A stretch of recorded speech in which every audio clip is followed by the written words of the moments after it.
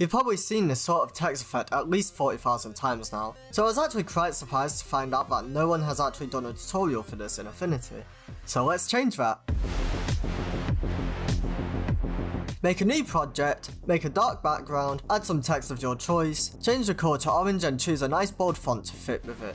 Now duplicate your text, add a Gaussian blur filter, set it to 25 pixels and set the layer blending mode to colour doge.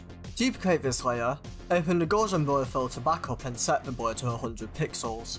Group all three of your text layers, duplicate it and rasterize. Hold Ctrl and drag out the text from the bottom until it gets really long. Drag the layer down one. If you have any holes in your text, go ahead and use the eraser brush tool to erase where the holes should be. Then jump into the liquify persona.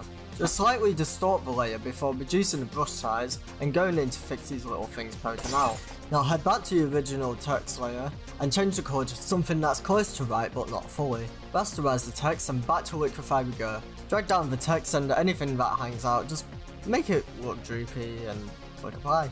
Back to your scribbly lines layer, set the blending mode to hard light and group this with your other group. Duplicate this, drag it slightly to the right or left and hit the effects panel. From here, apply a gradient overlay, set the angle to 45 Celsius and create a gradient from blue to a pinkish red. Drag the layer down one and apply a Gaussian blur filter.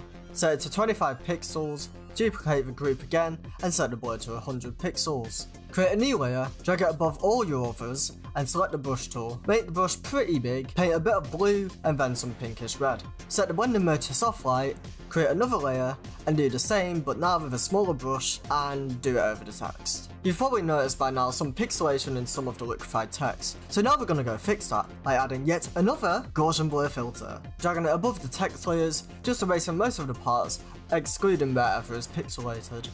We're almost done now, so hang in there bud. We're just going to do one last effect. Go back into filters and add a half-tone filter to the layer you painted over the text with. Set the source size to 5 and contrast to 50. Looks pretty cool, right? Well, now it's about to get oh so much better. I'm just going to assume that you have a folder with a bunch of baggy textures, but if not, just Google some or head over to In The Ground. They have some pretty cool free stuff I highly recommend. Drag these textures over your project and just mess around with some of the blending modes, seeing what looks best. Once you're happy, you can go over to the develop persona and just mess around with these sliders. Well, that's the end of the video. I hope you learned something today, and if you liked this video, make sure to hit like and subscribe. Let me know down in the comments below what you'd like to see in the future, or even if you just want something explaining, I'm always happy to help. Peace.